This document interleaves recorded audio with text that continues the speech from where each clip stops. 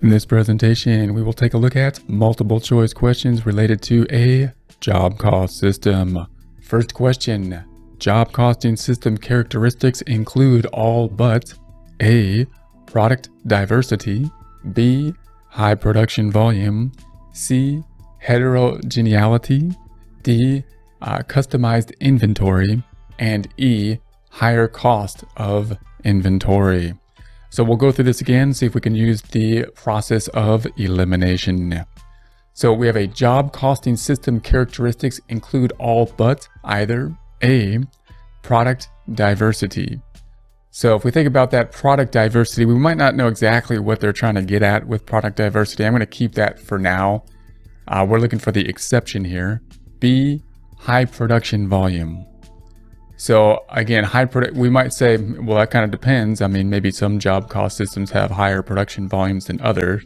It kind of depends what work. Support accounting instruction by clicking the link below, giving you a free month membership to all of the content on our website, broken out by category, further broken out by course. Each course then organized in a logical, reasonable fashion, making it much more easy to find what you need than can be done on a YouTube page. We also include added resources such as Excel practice problems, PDF files, and more, like QuickBooks backup files when applicable. So once again, click the link below for a free month membership to our website and all the content on it. Comparing to here, so we'll keep that for now. Well, C says heterogeneity or heterogeneity. So what that means is difference, meaning they're going to have different types of characteristics within the inventory. And we might see this contrasted to homogeneity, which is going to be meaning the same. And the reason I'm going to use those two words is because sometimes textbooks will use those words. It basically just means that there's going to be products that are going to be much the same and products that are going to be much different in nature. So hetero is going to be different in nature, and that's typically going to be the case for a job cost system because we're going to have different types of inventory. And when we think about a job cost system, you'll note that this problem is kind of contrasting or implied contrast against the other system, which is a process cost system. So we kind of have to keep that in mind in order to see this. We can see that there's going to be diversity in a job cost system. Some job cost systems might have more heterogeneity than others, but and some less. But when compared to other systems like a process cost system, there's going to be more difference in the types of inventory. So I'm going to say that that's going to be a characteristic. D says customized inventory. And again, we might think, well, customized compared to what? We might have a job cost system that's more or less customized. But in comparison to a process cost system, it's going to be more customized. And that's really kind of how we have to think about these things. And then E says higher cost of inventory. And typically, we typically will, because these characteristics all follow from the concept that we will have more differentiation in products. And if they're more customized products, then of course, we are going to have higher prices for them. Right? That's the point. In comparison to a process cost system, where our goal is to lower prices and costs by making everything all the same. So this one is going to typically have higher prices. So we're left with A and B. Let's go through this again. Job costing system characteristics include all but A, product diversity, B, high production volume. So if we go, as we go through this again, product diversity is basically the same as heterogeneity, right? They're going to be meaning there's difference in products. So if we take a look at A, C, and D, they all basically mean the same thing, right? Product diversity means there's going to be different types of products, and customization basically means there's going to be different types of products that we're making. Heterogeneity means there's different types of products, and all that differentiation that we're talking about in these three different ways. So these three, in other words, could cancel each other out. If we were to look at this in terms of just test-taking skills, we can probably say, well, those pretty much all look the same. They can't all be right. Those must be gone.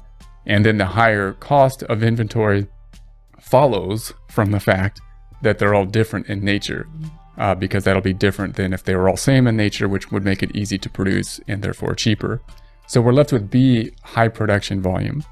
And that makes sense because we can't have a high production. We'll probably, and again, we're comparing this to a process cost system. We're going to have a lower production volume because of all this diversity in production. So all of our products are different in nature. So when compared to a process cost system, then we're not going to be able to make as many of them. We're going to customize them, make fewer of them, hopefully charge more for them. So final answer, job costing system characteristics include all but B, high production volume. Next question. The production activities for a customized product is A, accounts receivable, B, a job, C, a unit of production, D, finished goods, or E, a process. Let's go through this again. The production activity for a customized product is A, accounts receivable. And now that one just doesn't sound right at all. You know, production activities doesn't sound like accounts receivable. So I'm going to cross that out. B says a job. And that's plausible because we're talking about a job cost system, the production activities for a customized product. So I'll keep that for now. C says a unit of production. That's possible. A unit of production. I'll keep that for now. D says finished goods. The production activities for a customized product. It may not be finished goods because it could be either type of inventory, work in process, or finished goods as we go. So I'm not going to say it's probably not that. Finished goods is going to be the unit of all the goods finished, but it's not really breaking out which units we're having, which units are owed to who. It's just going to be grouped up in finished goods. It's not the supporting documentation. And then E says a process. And again, that you could think of that it would be part of a process. I'll keep that for now. Let's go through it again. The production activity for a customized product is... Now, when we think of a customized product, we're thinking about a job cost system, probably not a process cost system. So I think we can eliminate E here, and then it's between a job and a unit of production. Now, these two are kind of like the same thing, right? A unit of production is one thing we're working on, it sounds like, but it's more specifically termed typically a job. So a job, I think this is most likely the answer here that we're looking for, the unit of production being the job. So final answer, the production activities for a customized product is B, a job.